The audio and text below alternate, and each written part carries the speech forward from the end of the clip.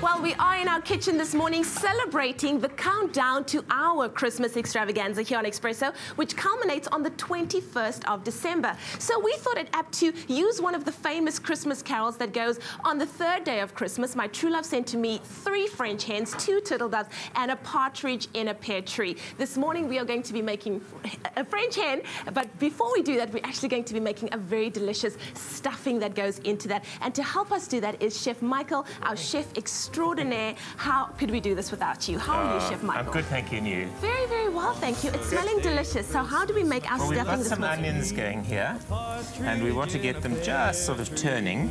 And then I'm going to put the garlic in, because you want to get the garlic cooked, but you don't want it to burn. And then we get the temperature really nice and up, and then we pop in the chicken livers. Now, what you want to do here is you want to just simply brown your chicken livers. Yeah. You don't want to cook them through, because obviously they're going to cook through in the. That's right. In the stuffing. Oh, right. Smells absolutely so we incredible. cook them, and then when done, we land up with the chicken livers and the onions here. Very nice. Then we add some rice. Okay. This is basmati rice. You can use breadcrumbs if you like. And then we've got some herbs. We've got thyme, marjoram, and parsley. Why have you chosen to use rice, though? Just because I think it's different. Well, it is different. Most people will have sort of more traditional breadcrumb stuffings at Christmas time, or pork sausage stuffings, and this one's just different. Very, very nice. And then we've got some thyme in there, which will give it a nice sort of wild flavour. Some snipped dried apricots. Oh, my favourite. Oh, I love these. And then some of these lovely sultanas from the Orange River. Oh. We just get these wonderful, wonderful dried fruits from the Orange River. I can just imagine what the stuffing's going to taste like with all of these delicious ingredients put together. And then we put in some nice coarse grained salt. There we go. And then a good grind of pepper. And there you are. And you can, if you like, you can add a splash of olive oil to it just to pull it all together. But you don't really need to. Okay, wonderful. While you're mixing that up, if you would like the ingredients list for our delicious Turkish stuffing that we're making this morning, all you have to do is SMS the word hen, H-E-N, to 33728, and we will pass that along to you. There we are. So that's it. So that's our stuffing all ready and done. Now, all we have to do in the next little segment is to pop it inside there. Well, we will be right back. We're making Cornish hens after that, and that stuffing is going to go right inside it. Can't wait. It looks absolutely delicious. We'll see you right back after the break. Everything's wrapped with goodness and prepared with pride to bring you all our best this Christmas. Pick n Pay, always there for you. Well, we are back in our Expresso kitchen this morning on your feel-good breakfast show. We are making Cornish hens with Turkish stuffing. The kitchen smells amazing, by the way, and Chef Michael's going to tell us exactly what we need to make this happen. Good. Well, we've got our stuffing, which we made a couple of minutes ago. Yes. And here we've got our Cornish hen. Now, I think what one needs to do is you just need to get your hand up underneath the skin and then just gently move the skin away from the breast. All right, make some room. Because what I'm going to do is I'm going to put as much stuffing in here as possible.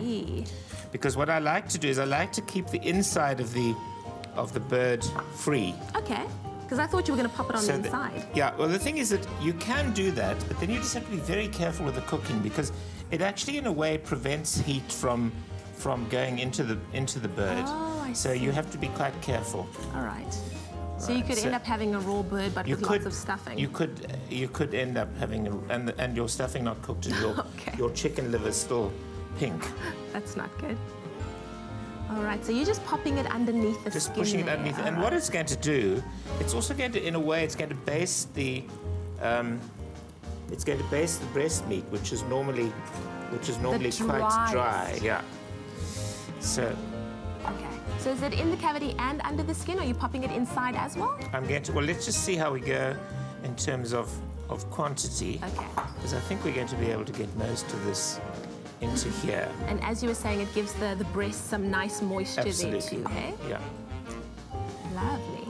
So, There we go. Well, this gives new meaning to getting your hands dirty in the kitchen. Does it not? Yeah. You can't. One thing you can't be afraid of is getting your hands Definitely dirty. not. So then we just want to pull it down over like that. So There that, we go.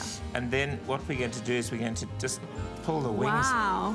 pull the wings back, because the wings then in a way hold the Look at that. hold the neck skin back there. Okay, lovely. So there we go. Now, what we need to do now is to prepare the bird for the roasting dish. Yes. And what I'm going to do is I fairly recently learnt, funny enough, when I was doing a leg of lamb, that this is a fantastic way of making sure that you have a really good gravy. So, onion, Yes. a couple of cloves of garlic. They go also nice and sweet and mushy. Yes. And then some red wine. Oh, lovely. Now, you don't have to use wine if you don't want to. Okay. You can just use more stock. All right. But it just gives it a nice bit of oomph. That's going to caramelize really nicely there as well. And then this is some chicken stock. Some chicken stock. So that's the basis for your gravy. Now what we want to do is we want to have some fun here with the butter.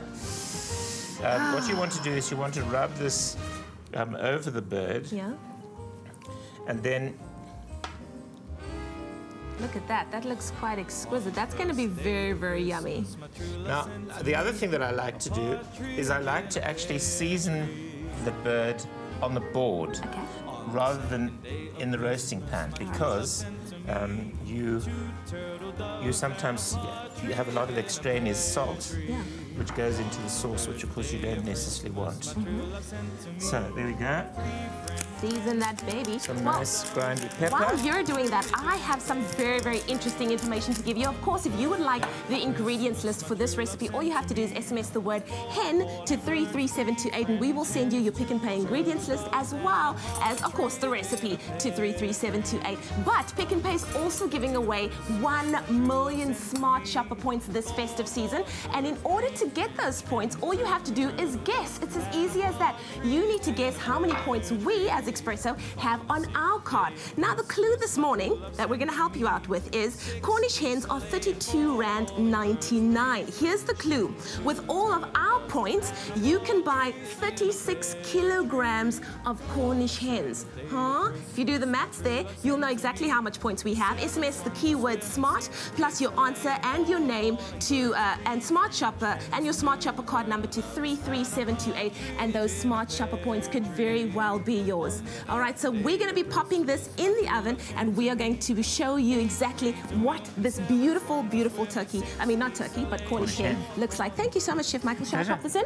Yeah, absolutely. I've just tied the legs together there. That's called... Wonderful. I'll do that for you. trussing. Over to Graham and Kat. Wow, it's heavy. Ooh. We've got your celebrations all wrapped up with savings, value, and all our best this Christmas. Pick and Pay, always there for you.